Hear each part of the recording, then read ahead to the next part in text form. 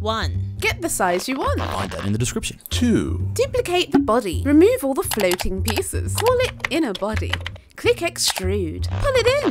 Hold shift. Drag over our model. Press delete. There we go. 3. Back to the outer body. Connect any floating objects to the mesh via the Boolean tool. Find that in the description. 4. Add an extra line or two around areas that have a different colour. 5. Connect all the gaps you find with the multi-cut tool. That way Zbrush won't leave a hole later. 6. Export your inner shell and export your outer shell. 7. Open. Zbrush. 8.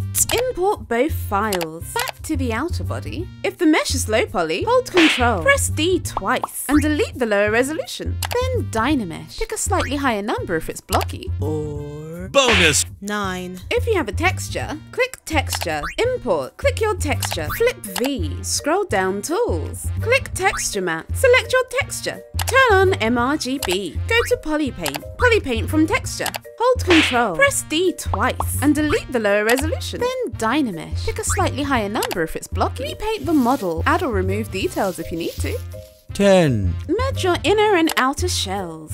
Go to Deform, Rotation X, -90. Click Z Plugin, 3D Print Hub. Make Y the height you want it. Export as VRML for texture. 11. Go to your 3D modeling site of choice. To see mine, Find that in the description. import your model, re-put in your height, select multicolor. Now you can get anything printed in color. Are there things in ZBrush you want to know how to do? Leave a comment down below. For more pixie tips, don't forget to subscribe.